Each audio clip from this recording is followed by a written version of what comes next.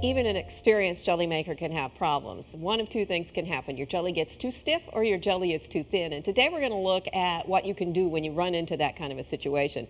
Here's an example of jelly that is simply too stiff. It's holding the shape of the jar. In fact, when I dumped it out, I simply turned it upside down. It comes out. It never mellows out. It never melts away. And if that happens to you, you're stuck. You really can't do anything to fix it. It's going to stay that way forever.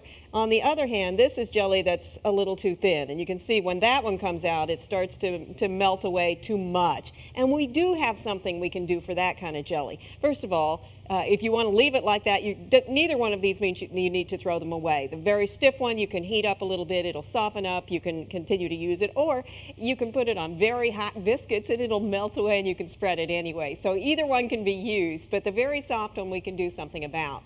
Now, what happened to make that? First of all, overcooking the fruit when you're making the juice, not measuring correctly, getting too much of the sugar or too much of the pectin. What I'm going to do here is start the ingredients that we're going to need to make this jelly better. Now, this particular one I made with powdered pectin. And if you make it with powdered pectin, your remake involves powdered pectin, and that's what I'm doing today. If you made it originally with liquid pectin, you've got to use liquid pectin in the fix, and that process is a little bit different. The directions for either one will be on the website. So I've got a half a cup for every quart. You're only going to work with 1 quart at a time of this too soft jelly.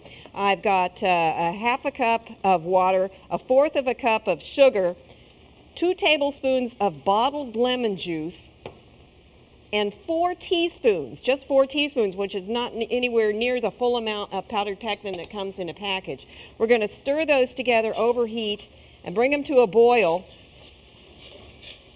And then we're going to add the jelly to that as soon as it gets to a full boil.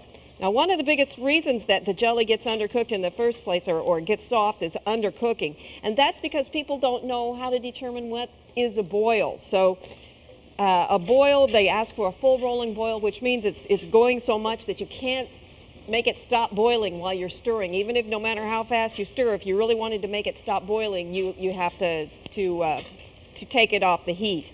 The other reason is that the pan is simply too small. It may be too tall and narrow so that you don't get evaporation quickly. This one's going very nicely, so we're going to add 1 quart of our too soft jelly to that. And we're going to bring that back to a boil while we're stirring constantly, and we're going to boil it hard for exactly 30 seconds.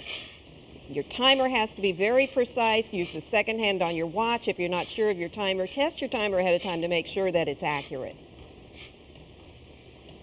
You can see we've got a rolling boil here, and this is going to go for 30 seconds.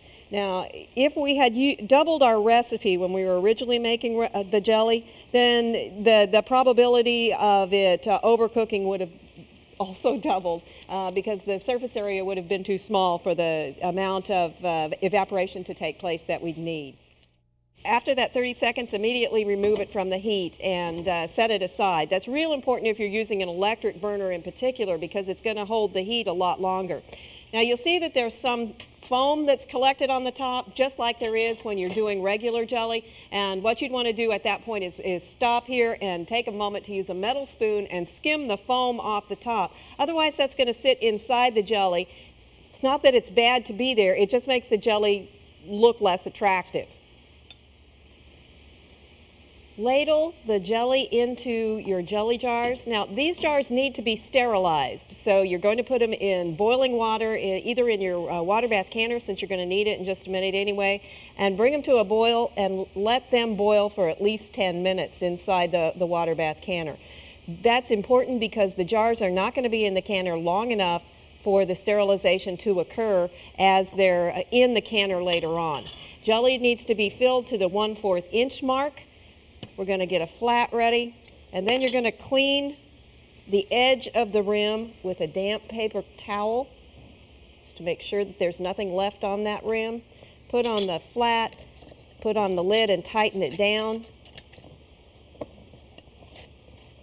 And do all of your jars in as quickly as you can. Then they're going to go in the water bath canner because we need to make sure that we have the air that's trapped inside the jar at the top right now evacuated from the jar. So they go in the water bath canner. If you're at 1,000 feet or less altitude, it's 5 minutes. If you're above that altitude in Oklahoma, you need to put them in a water bath canner for 10 minutes. Begin counting your time as soon as the water in the water bath comes back to a boil. Remember, the water needs to be 1 to 2 inches above the top of the jars when you get the jars in the canner for this process to work correctly. It's always good to have your jelly work out well the first time, but it's also good to know that if it is too soft, it doesn't mean you have to have pancake syrup for the rest of the year. You can remake the jelly and have it on toast like you had originally planned.